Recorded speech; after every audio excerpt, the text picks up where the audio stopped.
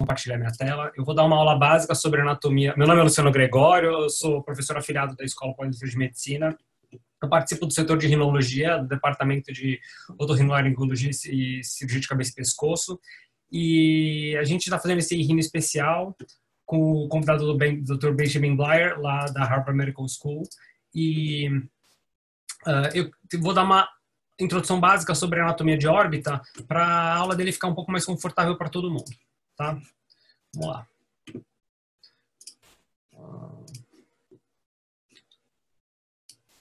Perfeito. Para começar, eu gostaria de apresentar a anatomia básica, que eu acho que é sempre importante para nós cirurgiões. Então, a gente tem 7 ossos que compõem a órbita, e separando eles, a gente consegue identificar osso por osso, e aí, entre eles, a gente consegue identificar as fissuras e os canais. Então, a gente tem o osso frontal, o osso maxilar, o osso zigomático, o esfenoide, o lacrimal, o etimoide, que tem a lâmina papirácea, e o processo orbitário do osso palatino, que é esse osso pequenininho que fica bem ali no meio. E basicamente, como a gente é um serviço de residência, a gente sempre tem que lembrar que tem que ensinar os residentes um modo mais fácil de lembrar desses ossos e como faz para diferenciar da parede lateral, da cavidade nasal. Então, a regra mnemônica para lembrar é palatino-face-mel.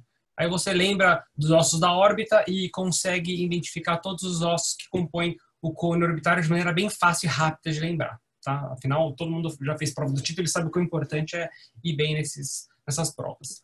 E aí, para identificar a fissura orbitária superior, a fissura orbitária inferior e o canal óptico, você tem que lembrar os ossos. Então, basicamente, a fissura orbitária superior, ela está entre a asa menor e a asa maior do osso esfenoide. Tá?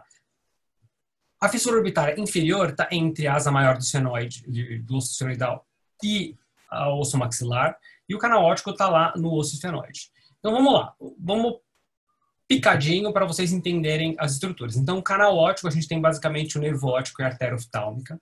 Tá? A artéria oftálmica é ramo da artéria carótida interna.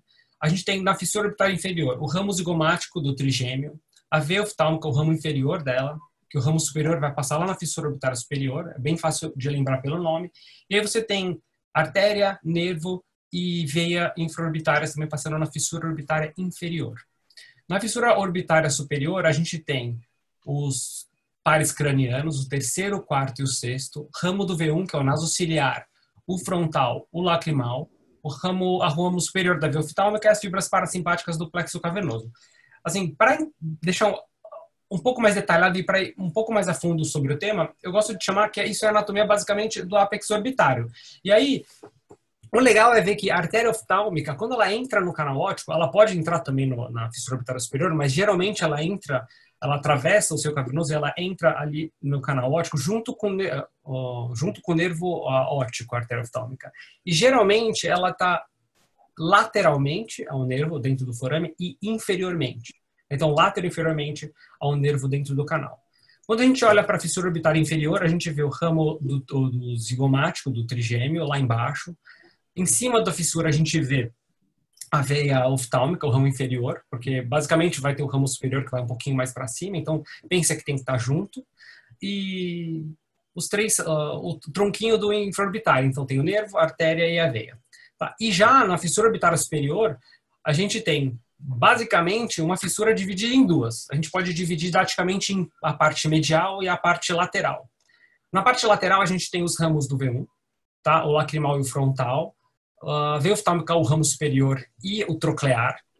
E na parte medial dessa fissura, a gente tem o abducente, que é o sexto par, as duas divisões do nervo oculomotor e o nasociliar.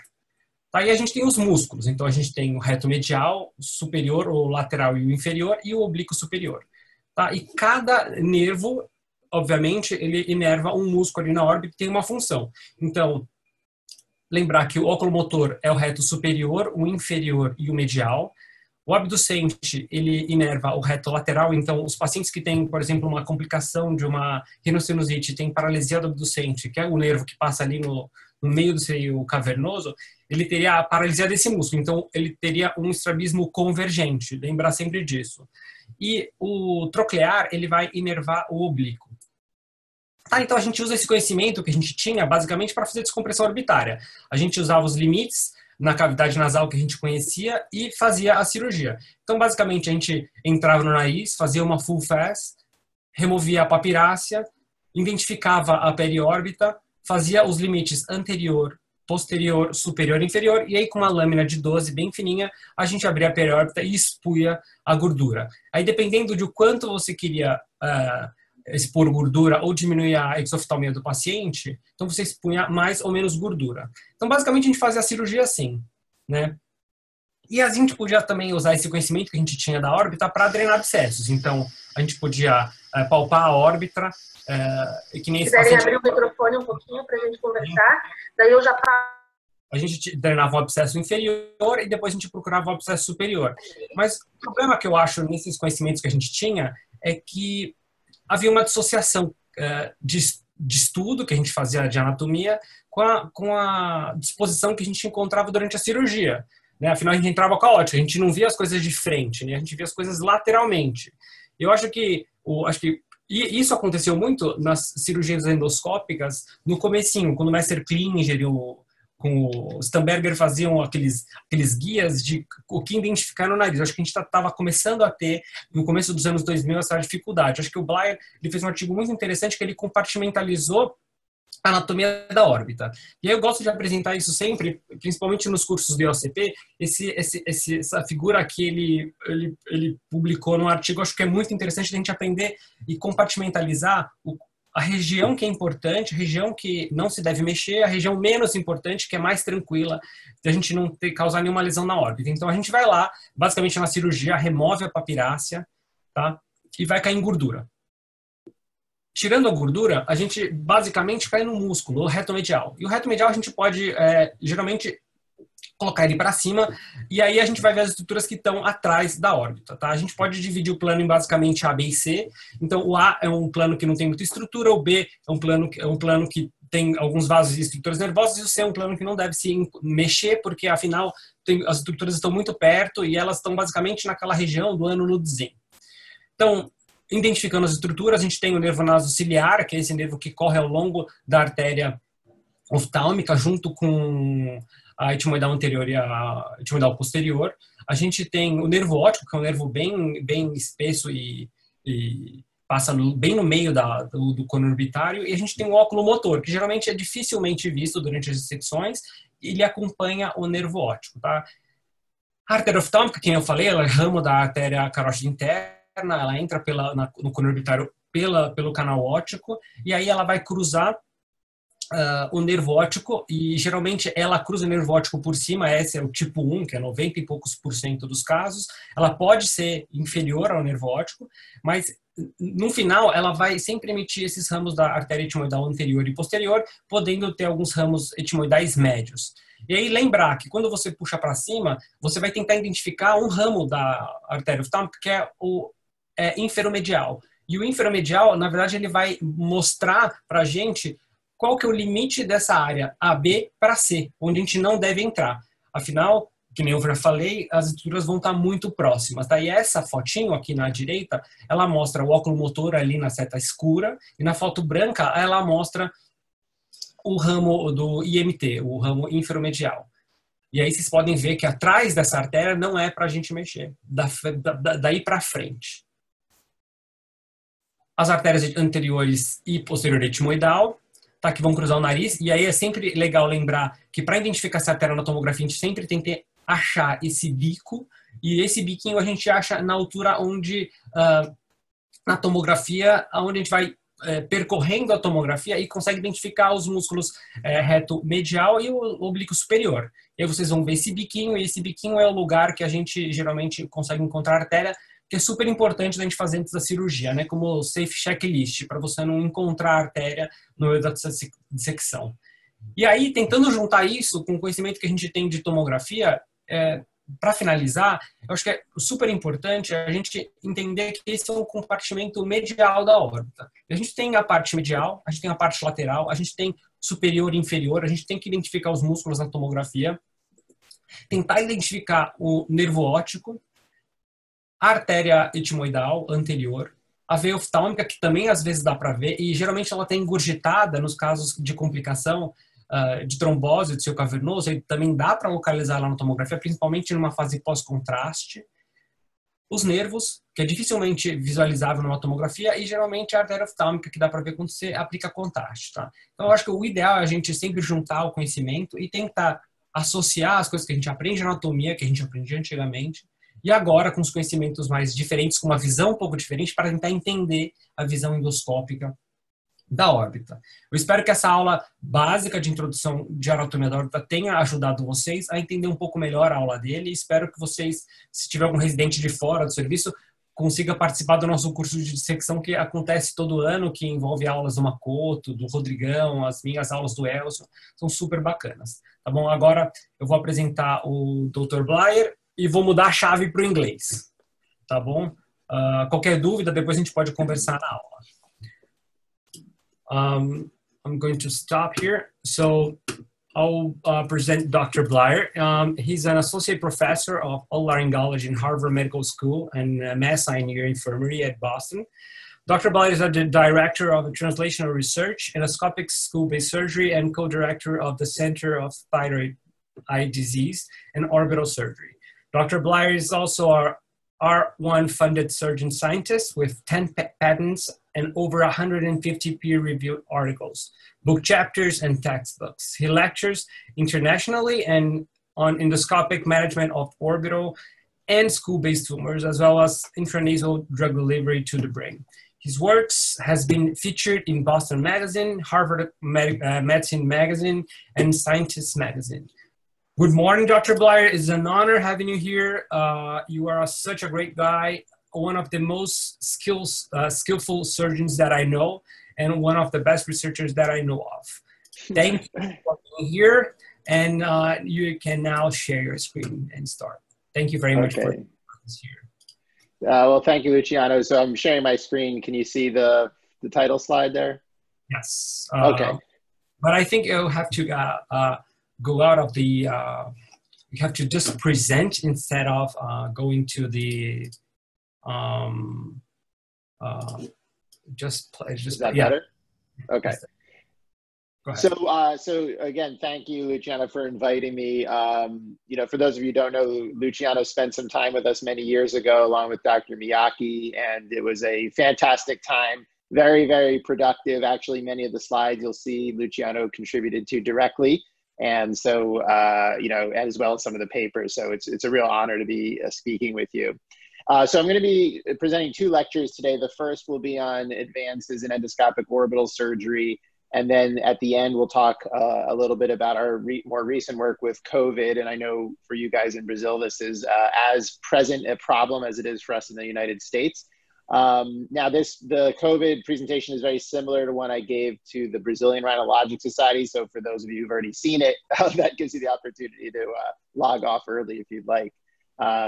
So here are my disclosures, and Luciano, so you can see full slide now? Yes. Okay, great. Very good. So, you know, the first thing I want to do is sort of go back historically and look at where all of the work in endoscopic orbital surgery really evolved from. And endoscopic surgery of the sinuses was first introduced in the 1980s, as we know, by folks like Dr. David Kennedy and Stamberger. And interestingly, within only a few years, there were already reports of endoscopic transnasal pituitary approaches and what we would call endoscopic periorbital surgery. These are things like orbital decompression and DCR done endoscopically. Now, as we know, in the 2000s, endoscopic skull-based surgery really dramatically expanded.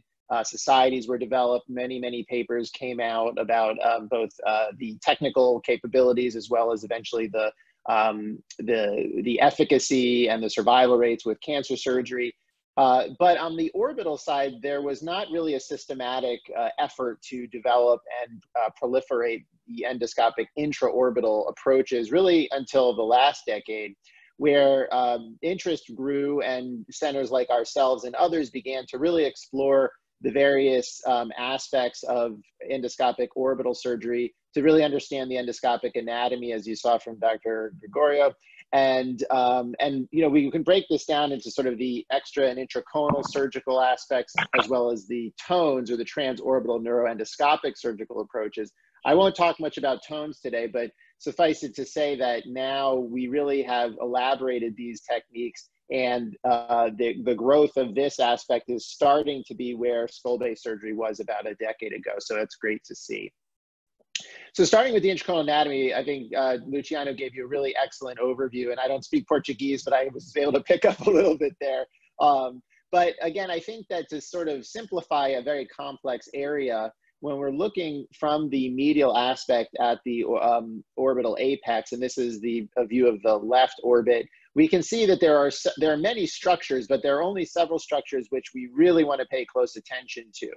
And those structures are the optic nerve, the ophthalmic artery, specifically this takeoff of the ophthalmic artery called the inframedial muscular trunk, which supplies the medial and inferior rectus muscles, and then the inferior division of the oculomotor nerve, which supplies the medial rectus, the inferior rectus, and then this branch which goes from medial to lateral to supply the inferior oblique.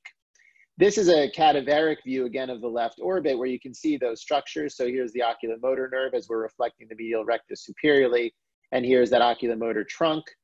And then this is an intraoperative view where you can actually see these branches of the ophthalmic artery traversing from lateral to medial through your operative field. And again, this is why that compartmental approach becomes important, because if you interrupt or disrupt these vascular inputs to the muscle, then you can cause postoperative muscle dysfunction and diplopia through infarction. And so you really want to know where those vessels are and respect them. The other aspect of the anatomy which we want to pay more particular attention to is the osteology. And so we all know sort of the general anatomy of the sphenoid bone and the palatine bone, but the orbital process of the palatine bone seen here becomes particularly important. You know, this is one of those 7 bones that make up the orbital apex, the orbit proper, but specifically in this case, the orbital apex. And removal of this bone, it becomes very important for orbital apical lesions because it gives you an extra ½ cubic centimeter of dissection, particularly in that infralateral vector. And so that's a bone that we, in addition to your traditional removal of lamina papyracea, we want to pay attention to that for removal. Also, I would say removing that bone is also very nice when you're doing orbital apex decompressions for compressive optic neuropathy, where you can actually spare some of the anterior orbit, but get a much more robust orbital apex decompression. Now, when we put these arterial relationships and compartmental relationships together, this allowed us to create a staging system that took into account all of these anatomic features and essentially said, based on the location of a tumor, in this case, specifically cavernous hemangiomas, based on the location of that tumor relative to these other structures, how technically complex is the surgery and what is the potential morbidity? And so we developed this, what we call Cheer staging system. And this system was developed in collaboration with multiple international experts in the field. And as we go from stage 1 through stage 5B, we go from least complex and least morbid to most technically complex and most morbid. And so let's just walk through that staging system. So the first stage are lesions that are extraconal, and this is outside of the muscle cone. So really lesions that are embedded in the extraconal fat. And so even though there's some dissection to be done, you're not involving some of those critical neurovascular structures that we'll see in a moment. As we head into stage 2, and by the way, down here, you'll see radiologic examples of all these. So as we head into stage 2, this is where the compartmental approach comes into play. So again, we identify and localize that inframedial muscular trunk takeoff. And then we say that lesions that are anterior to this are generally safer, and lesions that are inferior to an imaginary line drawn across the medial rectus similarly are safer to resect because they're further away from the ethmoidal vasculature. And so stage 2 lesions are these anterior inferior lesions. Stage 3 are lesions that are still anterior to the inframedial muscular trunk, so in this sort of compartment B, but superior. And the other issue here is that often you have to retract the medial rectus inferiorly away from the ethmoidal vessels to get to that, so that can be more complex. Stage 4A now are lesions that are posterior to that inframedial muscular trunk that are really nestled between the optic nerve and the oculomotor nerve. And so for obvious reasons have higher potential morbidity. Stage 5B are then lesions which then start to progress into the optic canal itself. And then we're getting into lesions that extend outside of the orbit proper. And so 5A lesions are those that extend into the pterygopalatine fossa and infratemporal fossa. And then finally, 5B lesions are lesions that extend intracranially. And most commonly, this occurs with expansion of that superior orbital fissure that Dr. Gregório was talking about. So again, generally speaking, as we go from increased morbidity and increased complexity, we go from stage 1 up through stage 5B. So having that background of anatomy and staging, now we can start to talk more about the nuts and bolts of getting these patients worked up and into our operating rooms. And imaging clearly is a very important feature of this. And we always will get a CT scan in order to identify the bony anatomy, just like we would for any skull base or sinus case. But the MRI also becomes very important because this allows us not only to localize the lesion, but also based on the patterns of gadolinium uptake and washout, we can start to develop a sense of what the pathology might be. And so these are just examples here of a lesion within the optic canal, orbital apex, and an extraconal lesion. But also we can see lesions that are not amenable to endoscopic resection. This is a metastatic lesion that's widely involving the orbit. But maybe, for example, we could just take this for a biopsy. Now, the other thing, and this is work that Dr. Gregório directly contributed to, is this idea of 3D reconstruction. And so when we're in the orbital apex, we understand that not only are there neurovascular structures that are very tightly opposed within sub-millimeter spaces, but they're also progressing in oblique angles to any of our triplanar imaging. And so sometimes it's difficult to really understand the relationship of the tumor to the optic nerve. So here's an MRI and a CT scan showing this lesion, but it's really only when we superimpose it with a 3D reconstruction that we can see that the tumor sits above and to some extent straddles both medial and lateral to the course of the optic nerve. And so in some cases, that reconstruction using commercially available software is quite helpful for planning. Another strategy we can use to identify the location of the tumor relative to the optic nerve is to use this en face reconstructive imaging. So this is an MRI scan where the plane of reconstruction has been turned so that the optic nerve becomes the center and is en face in every coronal cut. And so what that allows us to do is that even though the optic nerve travels obliquely through the orbit, here we can actually look in every cut from anterior to posterior, the relationship between the tumor and the nerve to determine whether there are any areas where we may be concerned that we wouldn't be able to access this from an endoscopic approach. The other question comes up whether and when to do angiography. And typically we don't use angiography. However, just as a cautionary tale, this was a patient who presented with this enhancing lesion in the optic canal. So this would be considered a 4B shear stage lesion. But when we looked at this, we thought this was a little superior and a little lateral to the nerve itself and didn't feel comfortable that we could access this adequately purely endoscopically.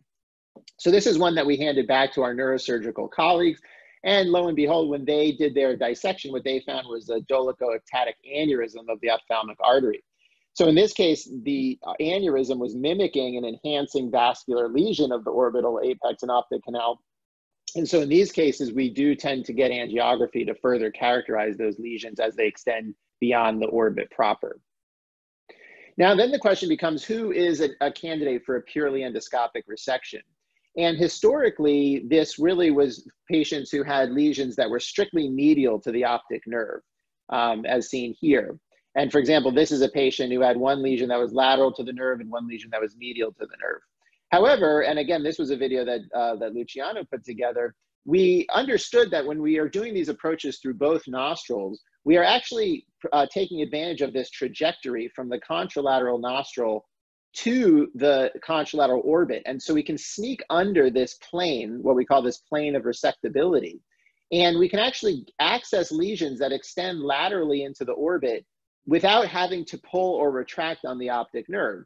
And so in fact, what we've found is we've expanded the indications of who's an endoscopic candidate, not only to patients with a lesion medial to the optic nerve, but lesions that are lateral to the optic nerve as long as they are inferior to this plane of resectability. So these patients with lesions up here and up here are still contraindicated for a purely endoscopic approach, but it really allows us to take advantage of our unique angulation as we go from both nostrils. And so these are three examples of patients all with cavernous hemangiomas, all with significant extent lateral to the optic nerve, in fact, in many cases touching the lateral orbit, which we are able to achieve a 100% total resection purely endoscopically because all of these lesions still were below the plane of resectability. Now, as far as the room setup, we really derived our endoscopic approaches directly from our experience with endoscopic skull-based surgery. And so you can see here, this is me and my fellow Dr. Skangas, who's now on faculty with us, operating cross table with 2 monitors, in fact, 3 monitors and image guidance. And this allows us to use up 3 to 5 hands during these dissections, just as we would for an endoscopic skull-based procedure. And then here's a picture of Suzanne Freitag, who's my oculoplastics partner, where we're doing a combined transorbital transnasal approach. And you can see that we can fit all the surgeons around the table still using our image guidance and imaging. And these really allow us to get multiple surgeons in, which is really absolutely necessary in order to get adequate visualization and preserve all those careful neurovascular structures. One of the questions comes up as to how do we optimally deal with and retract the medial rectus? And there are many different ways that have been reported in the literature. Things like placing vessel loops either anteriorly or endoscopically, looping them through the septum or through the nasopharynx. But we prefer to use more dynamic retraction where we place probes or instruments or other retractors and only move the medial rectus as we need to. And this is important to remember because all these neurovascular structures insert within 1 to 1.5 centimeters of the orbital apex or the sphenoid face. And so if you put tonic traction on the medial rectus, you can inadvertently damage either the nerve supply or the vascular supply. So it's important to allow that muscle to rest and really only retract it when and where you need to. The next question comes up as to when and how to reconstruct the orbit after endoscopic approaches. And there are many groups who advocate for no reconstruction at all.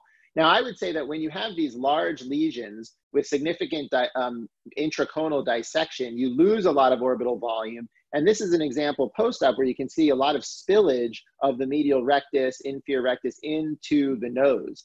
And what that leads to is this enophthalmos, which actually just from the vectorial change of the muscle can lead to diplopia.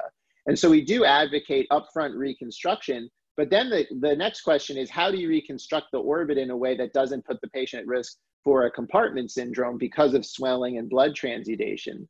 And this is an example after reconstruction. And so the solution that we've advocated for is actually the use of a nasoseptal flap. And the first thing about the flap is oftentimes if you're doing a binarial approach, you need a transeptal window anyway. So you can harvest that flap at the beginning of the procedure, preserve its vascular supply, tuck it away in the nasopharynx, and then at the end of the procedure, use that to reconstruct the orbit. From a size standpoint, we've demonstrated that a single nasoseptal flap can actually reconstruct the entire medial orbit and inferior orbit if necessary. But more importantly, what happens here is the flap allows you to have a soft reconstruction that still allows some blood egress from the orbit as it's healing. But over time, as we know just from our experience with skull-based, the flap contracts and creates this semi-rigid trampoline-like reconstruction, which recapitulates the orbital volume and prevents some of that spillage of orbital fat and loss of orbital volume and some of the cosmetic aspects that come with that. Now, in some cases, we don't just do a purely endoscopic approach. Sometimes we actually will combine an endoscopic with a transorbital or most typically a transcaruncular approach. And these are indicated for lesions that have significant superior and lateral extent, and also lesions that extend anterior next to the globe itself, because endoscopically, it's very difficult to access those.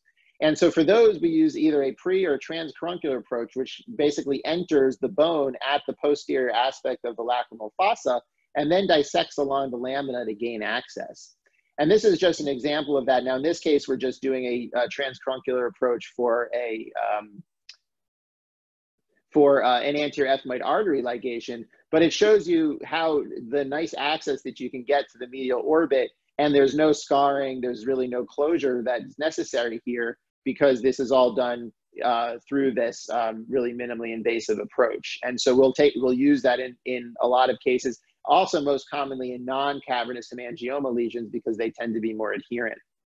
So what I want to do is take you through 2 examples of non-cavernous hemangioma lesions where we did a combined endoscopic and transcaruncular approach, just so you can see where we're going. And then we're going to show several examples through the Cheer classification of purely endoscopic resections of cavernous hemangiomas.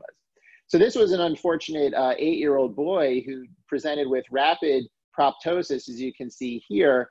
And this boy underwent imaging and basically was found to have a very large intraconal schwannoma. And so we went ahead and did as I mentioned, a combined endoscopic and transcaruncular resection, because again, it's very difficult to access this anterior aspect of the lesion from a purely endoscopic approach. But what we do here, this is now looking in the right side, is we do a wide sinus surgery, complete sinus surgery.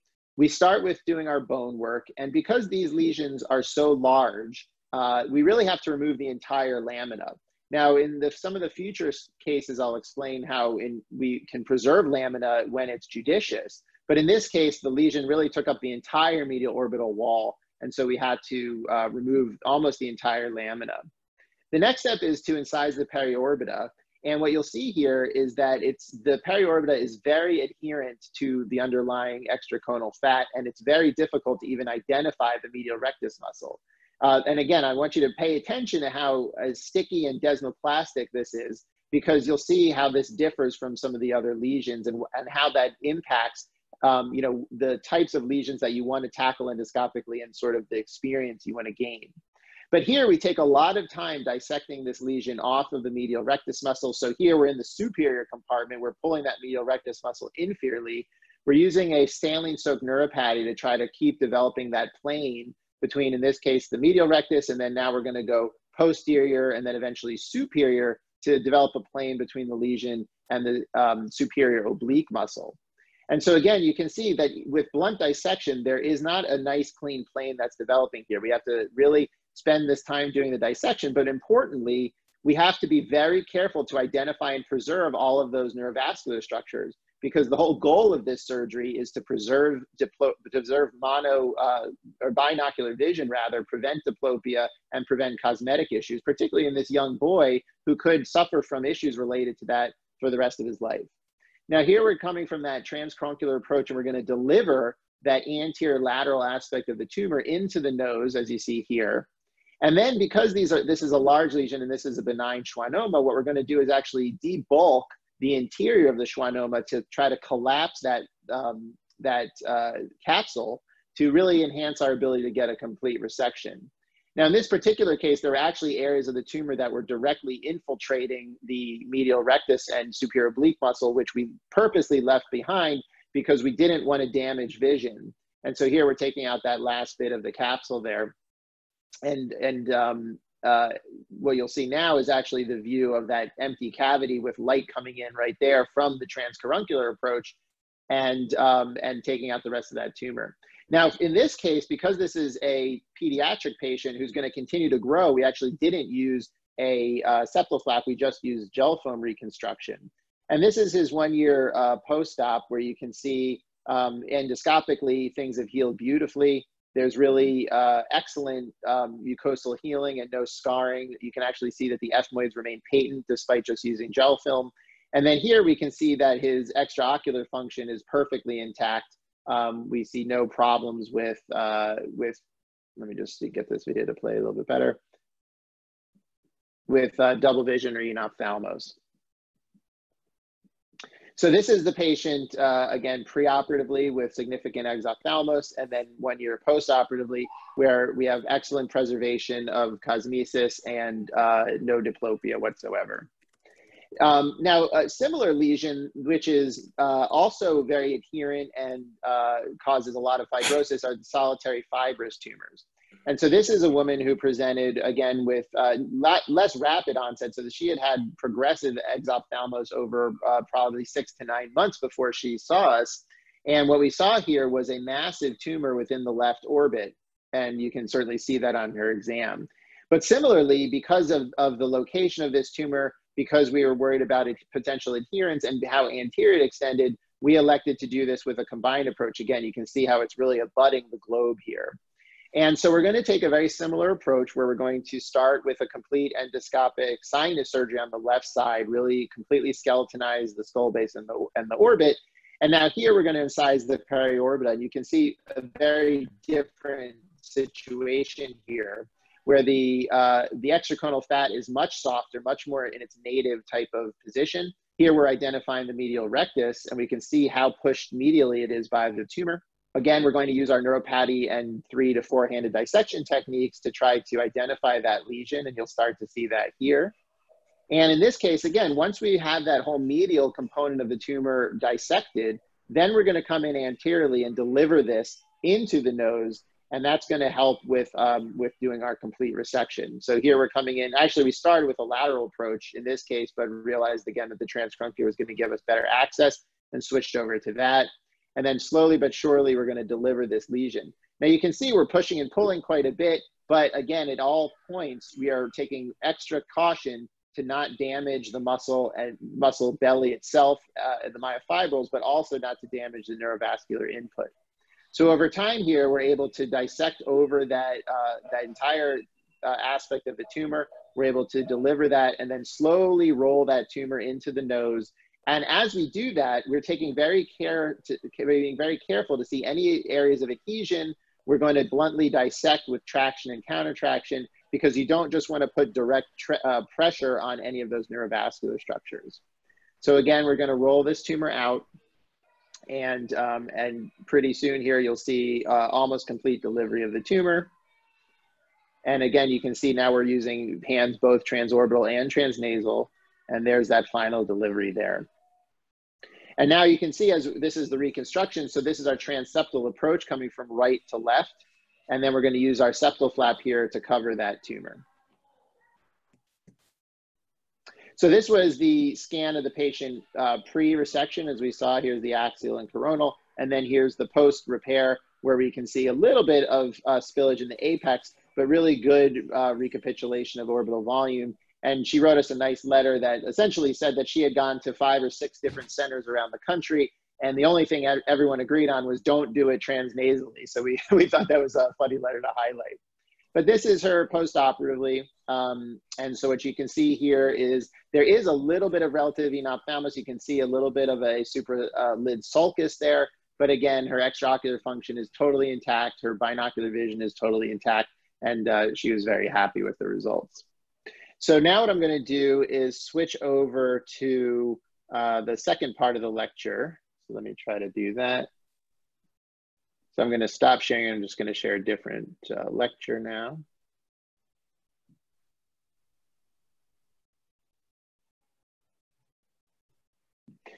Unfortunately, I can't fit all this on one lecture because it actually is too big for PowerPoint. So Luciano, can you see the full lecture still? Yeah. Okay. So now we're going to go into our specific cavernous hemangioma lesions. And again, these lesions, the reason that we differentiate these from the solitary fibrous tumors and schwannomas is because they behave very differently. They have a very fibrous and discrete capsule, and they tend not to invade the adjacent structures and or into, for example, the extraocular muscles. And so they're much more amenable to a purely endoscopic approach. And so what we'll do is walk through a few examples of that. So again, this is now a Tier 1 lesion, again, of the left orbit. And just to remind you, a Tier 1 lesion is an extraconal tumor. Now, these extraconal tumors can still be quite large, as you'll see here. And in fact, sometimes it's hard to tell based on a single planar image, whether it's intraconal or extraconal. But here on the axial, actually on the sagittal, you'll see that the inferior rectus is draped over the tumor there. So we're going to take the same approach where we're going to take an endoscopic approach of the orbit. We're going to, in this case, be a little bit more judicious in the lamina resection. And now you're going to see where we're drilling out that orbital process of the palatine bone. So the bone removal is key because you want to get the bone out before you incise the periorbita, because then you don't really want to have an active drill in the surgical field while you're working with, while extraconal fat is exposed, because you don't want it to catch that. But here you can see we're doing our bone removal, and as soon as you have adequate bone removal, then you can proceed to your periorbital incision. And here you can tell we're coming transseptal through that large septal window. Now, the second thing is that when we make our periorbital incision for these more discrete cavernous hemangioma lesions, we want to really make it only 1 or 2 millimeters anterior to the lesion itself. And the reason for that is that preservation of the periorbita not only allows us to preserve orbital volume, but it also prevents extra prolapse of the extraconal fat into the surgical field. And often that's the hardest thing to deal with, which is trying to retract that extra and intraconal fat as we're trying to visualize and dissect the tumor. But here we can see the tumor blush, and our first incision just wasn't adequate for access, so we couple that with a vertical incision. And now you can see we're doing a bimanual dissection with a suction and a ball probe in this case, where a third hand is holding the scope. And we're starting to expose the tumor there. And you can see how easily the structures dissect off the tumor. Now remember, this is extraconal. So all we're doing is pushing the extraconal fat and muscles away from the tumor. We're not directly looking for or identifying that oculomotor nerve or the ophthalmic artery. But still, because there's adherence, we still want to carefully dissect 270 to 360 degrees around the capsule itself. And once we have this tumor out, we're going to just make sure that we have all the adhesions down. You can see that 90%, if not 100% of this can be done with blunt dissection. We can do a little bit of sharp dissection once the tumor is totally out of the apex, but you don't want to use sharp dissection if possible. And you also want to avoid cautery at almost all costs. And so here we've removed the tumor from the contralateral nair, because again, we're going transeptal. Here we can see the potential space within the orbital apex that was presented by the lesion. We irrigate that out, make sure there's no bleeding. And then what we're going to do is patch that up. So here we're rolling the maxillary sinus mucosa back into its native position. And then here we're going to put that nasoseptal flap over the rest of the orbit. And you can see it creates a nice pocket, nice reconstruction, and it really limits postoperative crusting. So here's post-op day 7, and you can see that even with just a septal flap, there's quite a bit of ecchymosis. And what that tells you is that even just the flap itself is enough to trap some blood in the orbit. And again, that speaks to this whole idea of kind of really staying away from upfront rigid reconstruction because of the concerns over compartment syndrome. So this is the patient 10 months post-operatively. And you can see, once again, we've achieved all of the sort of goals of the care here. Let's see if it's not playing. There we go. Where you can see here, extraocular function is totally intact. Sorry, for some reason this is freezing on me. And then again, the position of the orbits is exactly where we want it. And then when we look in the nose, we can see how that flap is nicely healed, and we have a patent sphenoid sinus. So really, we've achieved all those goals that we're looking for. So this is that same patient in her preoperative view and postoperative view, and what you can see here is really nice positioning of that nasoseptal flap with good vascularity. And you can see the symmetry of the orbits, which is exactly what we're going for with that reconstruction.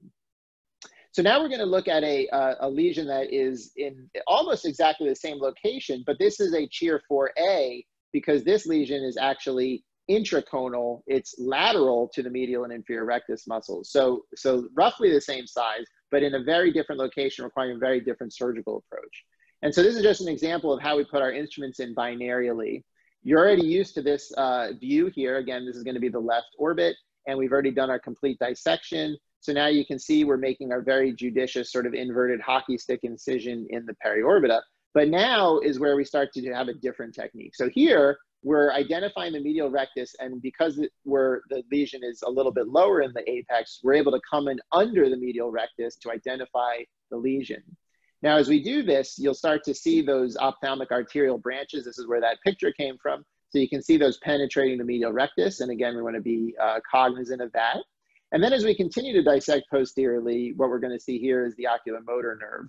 And again, you want to know where those structures are so you can preserve them and not damage them as a part of this. Now here we're starting to see the capsule of the lesion itself. And I will tell you that when we first started doing these, among the hardest aspects of this was just finding these lesions, because they can be very difficult when they're tucked away in that intraconal fat. But over time, you start to develop sort of a very crisp sense of that to differentiate the fat globules from the lesion and the capsule. But it does take time and experience. Now, in this case, we're sort of playing with different ways to wick away fat. And I think that this is one of our earlier cases where here we're using a cotton-tipped applicator. But quite frankly, these saline-soaked neuropatties are really the technique that I would advocate for, because they're first of all, they're able to push in a broad front the fat away so you can get a good view, but simultaneously they can wick away blood and you can suction on the patty without worrying about damaging the neurovascular structure. So that's really a nice technique, whether it's a 1/2x3 patty or a 1/2x1/2. Now, in this case, what we've done is a 270-degree dissection. There are still some small fibers between the lesion and the nerve, But what we're going to do is just gently retract in the direction of the optic nerve, so we're not putting any transverse pressure on that. And then that allows those fibers to release and to remove the tumor. Now, it's important to understand that if you're still feeling tension at that point, you should do more dissection. But at this point, it released, and then here's that septal flap reconstruction. This is what it looks like 3 months post-operatively. There's a little bit of granulation tissue there, but again, everything is healing pretty nicely. And then what we'll see again is that extraocular function is completely preserved, and you can see there's no relative enophthalmos. So again, this is the benefit of these approaches over historically what would have been large transorbital approaches or even craniotomy approaches. And then here is the pre and post-operative views. So now we're going to go into a Cheer 5B lesion, so smaller lesion, to some extent in a more difficult and some degree more easy location, because this is purely in the optic canal.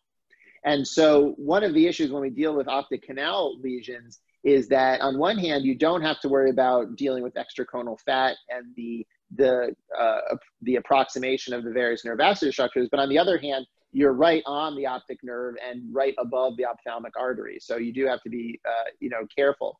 The other issue here is that because this tumor is tucked away in the orbital apex, you can't really use those binarial approaches and those 3 to 4-handed approaches. So we kind of go back to our more traditional, sinus surgical 2-hand approach with holding a scope and an instrument, because you're really in a very narrow plane here. So we start with our traditional optic nerve decompression approach, where we remove the bone over the optic canal. Here we've incised that dura or periosteum, depending on how you want to look at it. And then here, there's actually this second desmoplastic layer that we're getting under in order to identify the lesion, which is seen here. But at this point, we know that this is most likely a cavernous hemangioma. We know that it's not most likely not adherent to the nerve proper. And so we can do that same 270-degree dissection very carefully. And what you'll see here as we pull this tumor inferiorly and look laterally is we're going to see that optic nerve come into view. And we're also going to see that CSF that travels with the optic nerve kind of bathing the tumor. And so it's important to understand that you will, in some respects, get a small CSF leak by definition by doing these types of optic canal approaches. And then here, in the same way, we're going to just gently retract that tumor. In this case, unfortunately, it sort of tore in the middle, so we had to go back for another pull, which I can tell you is not the most fun thing to do in the OR, but fortunately, everything worked out very nicely. But here we can see we remove the tumor, and then we can put those fascial planes back together. And then because we raised the septal flap as part of our posterior septectomy approach, we can lay that back down. But again, I don't think a vascularized flap is really necessary if you don't have one for these types of tumors. And here you can see that flap well healed in good position post-operatively, and this is what it looks like endoscopically there with that flap well healed. So now we're going to move to a Cheer 5B lesion. So again, this is a lesion that extends into the middle cranial fossa. And you can see here that this is a lesion that goes through the supraorbital fissure and actually indents the temporal lobe. And this was also a lesion that extends down into the pterygopalatine fossa, as you can see here. And so again, thanks to Luciano for putting together this 3D reconstruction, where we can actually really look at the relationship between the tumor and the medial rectus muscle and the optic nerve. And this helps us understand when we remove the tumor also to say, did we get a complete resection? Because we can compare the final tumor morphology to what we see on the 3D reconstruction. But here we can see this patient was nicely pneumatized. So you saw there the optic nerve with that arrow, and then above us here is the posterior ethmoid artery. And so we take the same approach. In this case, we really only need to remove the posterior half of the lamina. And we can see that this tumor is actually mostly extraconal, even though it extends intracranially. And so we can see that really intense tumor blush along the periorbita. And so our first maneuver here is going to be developing that medial plane and really getting the tumor freed up from the periorbita and defining the difference between the periorbita and the optic canal as we head back to the annulus of Zinn. And so you'll see here, we're doing, again, a 3 to 4-handed approach. We're going to use a neuropathy to really define that plane. And then we'll use in this case, these are actually laryngoscopic scissors to incise that periorbita to free up the tumor. So now we continue our dissection. And again, we want to really just identify in a mostly blunt way the capsule of the tumor and separate that out from all these other structures. And as we do in this particular case, we're going to see that there is still adherence, in this case, to the annulus of Zinn, which you'll see in a moment by the arrow. And so again, you can't just pull, you do have to do this continuous traction, counter traction for resection. The other thing I would note is that these types of tumors, because they're in communication with both the cavernous venous plexus and the pterygopalatine venous plexus, they do have the propensity for moderate to significant venous bleeding after resection. And so you want to expect that type of bleeding and realize that it can be easily controlled with just very conservative measures like cold water or even warm water irrigation.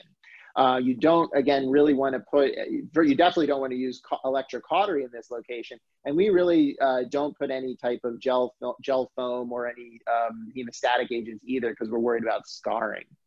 But here you can see there is some bleeding from the orbital apex, and so we're just going to irrigate that out in an attempt to get that bleeding to stop and get under control. And eventually we do get that nicely controlled. And then here is a post-operative view after everything's healed up. The patient did very well. So again, here's this preoperative MRI. And post-operative MRI is showing a complete resection of the tumor, really nice preservation of extraocular function, and again, really the type of outcomes that we're looking for. Now, it's not as though, everything goes great with these surgeries, and I don't want to give you the impression that you can start doing these and not have to worry about complications or anatomy and so forth. So for that purpose, I'm going to give you an example of a complication that we encountered. So this was a patient with an extraconal, again, a tier 1 lesion. Came out very nicely. We were all very happy. And we were headed on to our next case of the day. And we get a call from the nurse in the PACU that the patient had gotten up, went to the restroom, and all of a sudden her eyes started swelling. So luckily we had our oculoplastic team there, and they came and they took an extraocular pressure measurement, and we were at 27 millimeters of mercury, so pretty elevated. And we said, okay. So we tried to put some Surgiflow in the nose because there was some bleeding, but nothing was improving. And then the pressure started to go up to 31. And then we said, okay, let's take this patient back to the operating room. At that point, by the time we got her onto the table, again, just prior to intubation, her pressure was up to 50. And so what we found endoscopically was significant blood clot that had accumulated, in this case, actually in the nose. This was actually medial to the flap reconstruction, which we're pulling down right here. But it shows you that even just some blood accumulation can be enough to put significant pressure on the orbit. But conversely, the fact that we knew that we had a wide open orbit, we knew what the anatomy was, we could go directly in and address this, meant that we didn't have to worry about doing a lateral canthotomy or any type of other sort of urgent bedside procedure. We knew that we had about 90 minutes where we could have the eye under pressure before there was going to be any type of significant long-term sequelae. And that's why that we had the luxury of that extra 10 or 15 minutes to get the patient back into the operating room. And ultimately, this patient did very well. So this was her the next morning, a little bit of ecchymosis, but her pressures are back down to normal. And then this is her post-op week 1, where you can see quite a bit of subconjunctival hemorrhage, much more than we would typically see. And then this is post-operative month 3. You can ignore the bandage on the nose. She had actually fallen and injured herself before this visit. But the point is that everything healed very nicely. So in conclusion, with respect to advanced endoscopic intraconal surgery, the first lesson is that we've sort of over time realized that endoscopic candidates are not just patients who have tumors medial to the optic nerve, but they can certainly extend lateral to the optic nerve as long as they stay inferior to this plane of resectability. The second one is that the complexity and potential morbidity increases with shear stage, where inferior anterior lesions tend to be the easiest, and it gets more difficult as you go superior and posterior. And again, these are for cavernous hemangiomas. We've demonstrated that we can tackle even other lesions endoscopically, either endoscopic assisted or entirely endoscopically, such as schwannomas and solitary fibrous tumors, but they behave very differently. And time will tell whether the outcomes are the same or not, although I will tell you as of now, they do seem to be. And certainly approximate, and if not better than open approaches. And then finally, and I think this may be the most important lesson, is that the team approach is absolutely critical. As I mentioned, a lot of these procedures are derived from our experience with endoscopic skull-based surgery. And really the key to that was the development of skull-based teams of ENTs and neurosurgeons who work together all the time on these lesions to develop these approaches. And the same is true for these orbital surgeries. So I would encourage all of you out there who are interested in doing these surgeries to really link up with your oculoplastic colleagues, make them understand that these lesions can be addressed endoscopically, and that you both bring expertise and benefits to the table. And I think that's really so critical. We don't want ENTs alone going after these lesions, because once you develop complications, you're still going to need them to help you. So it's really important to have them on board. And certainly the orbital cavernous mangiomas are the ideal lesion to start with. But as we've demonstrated, once you gain that experience, you can start to expand your indications. And so I just want to draw your attention to this is Suzanne Freitag, my partner in all this. And we did recently, actually, well, not so recently now, a couple of years ago, publish this book through Time. I do get royalties from this, although not much. But the point is that this really covers in detail everything we've discussed and more with regard to concepts. So again, if you're really interested in this type of work, I would encourage you to have a look at that textbook if possible. So I think I'm going to stop here. I'll stop sharing my screen for this lecture. And then do we want to take some questions before we move on to the COVID work? Yes. If anyone have questions, could just write in Portuguese or open your mic and ask in English to Dr. Bleier. So I have a personal questions. First question, if you had a bleeding intracoronally, we know that applying heat inside the orbit could be could cause a lot of sequelae. How do you manage orbital bleeding during surgery? Yeah, so it's an excellent question. I think what we have to remember is that when we think about bleeding, first of all, we want to think about primary prevention of bleeding. And everything we've talked about has spoken to how you avoid bleeding by understanding the anatomy. But even if you have a bleed, you have to remember that these arteries and arterioles are very, very small, and they will tend to spasm and clot on their own if you just give it enough patience. We are working in an open orbit, so the concern about an immediate orbital compartment syndrome is much lower because the blood is able to egress into the nose. So the key is the lack of doing something. Again, I would irrigate with warm water. You can go up to 40 degrees centigrade and irrigate the orbit with that, and just give it time. What I would not do is try to chase down the bleeder. I would not try to get into the orbit with certainly monopolar cautery, but even bipolar. You're much more likely to cause damage than you are just by being patient. Again, you have the benefit that you have a big open exposure in these cases. And so you have all the time in the world to just let the blood clot on its own. And then post-operatively, you may choose not to reconstruct. You may just want to let that egress and do a planned reconstruction later. But you know, sometimes the hardest thing to do is do nothing. All right. Like, anyone have questions for Dr. Bleier? Alguém tem perguntas para ele em português? Eu posso fazer em inglês? Professor, can I ask a question, Luciano? Yes, of course. Oh, thank you, Professor. Do you have to use some kind of nerve monitoring during these surgeries? Yeah, it's an excellent question. Right now, there really isn't a good nerve monitor that exists that we use routinely. I think in the future, there are a couple of things we would like to see. And these, you know, from an innovation standpoint, this is wide open. And so the couple of things that we would be interested in would be monitoring, you know, the extraocular muscles. But most importantly, we would want to be monitoring the pupil and the ciliary nerves and the optic nerve itself. So we know that you can use visual evoked potentials as a way to understand whether the optic nerve is under stress. And the ciliary nerves contribute to the pupillary shape and contraction and dilation. And in fact, and this is something that the oculoplastic surgeons know very well, if you put too much pressure on the ciliary nerves, then the pupil will actually start to distort during the procedure. And so the ability to monitor that in real time would be very beneficial. We don't have that ability right now, but we've spoken with different groups to see if that's, you know, something that could be developed. Maybe someone listening now has some expertise that could do that. So it's an unmet need is what I would say, but it would be very helpful. Okay. And I like very much the use of the nasoseptal flap for the reconstruction. It's great. Do you think that the retraction of the flap could increase the orbital pressure, intraorbital pressure to cause a compartmental syndrome? Yeah.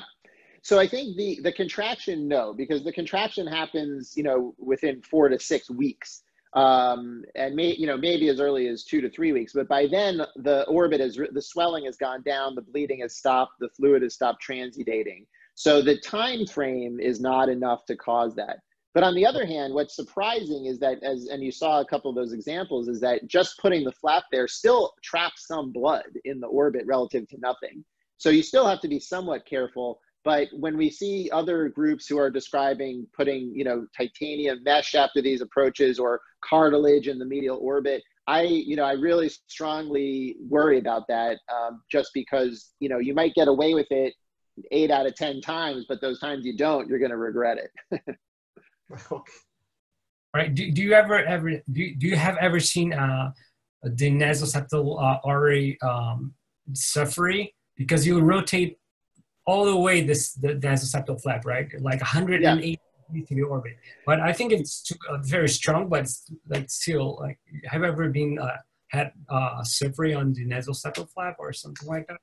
Yeah, it's a good question. So I would say 2 things. One is no, I've never seen a nasoseptal flap infarct, which is, you know, impressive given the number of flaps that we use. On the other hand, it is a great point that you are rotating the flap, although not under significant tension. But you could also consider raising the flap from the contralateral side if you needed to, and then run it across and around. Now you lose a lot of length to do that, but it does preserve the tract of the artery. So if you're strictly doing like an apical lesion, that would be a reasonable approach if you're worried about that. All right. Makoto, have you ever another question? Anyone? I have one last question. Sorry. That's okay. Do you think that the neuropathies could cause some kind of vasospasm? Yeah, that's a very good question, and something I didn't specify. But these neuropathies are saline soaked.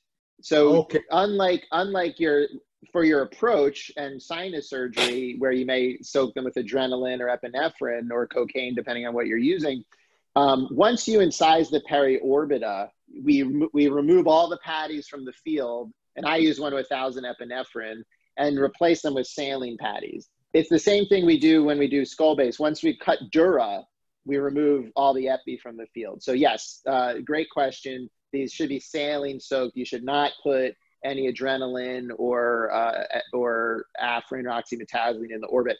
But I would say that at the end of the procedure, even in sinus surgery, where I use 1 to 1,000 epinephrine for my approach, at the end, I still like afrin because of its longer half-life. So I still like to use afrin at the end, but what I do is I just soak patties with afrin and I directly apply it to the cut mucosal edges instead of just spraying it in the nose. And that helps prevent my concern about afrin trickling into the orbit. Nice trick. Thank you.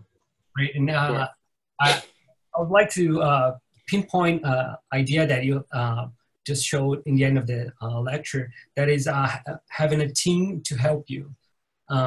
We have a lot of former fellows here on the participant list, and I would like you to again highlight that you work in a team, that you don't do the cases by yourself, and you always have help of an ophthalmologist in the field, right? Right, and moreover, I would say from a research perspective, all the work I've presented has been with the help of 15 to 20 research fellows, international research fellows, Luciano, who played a very prominent role. So none of this is my work alone, and I want to make sure that that's very clear. Okay, great. I don't think I have anyone questions. Alguém tem alguma pergunta? So, I don't think so.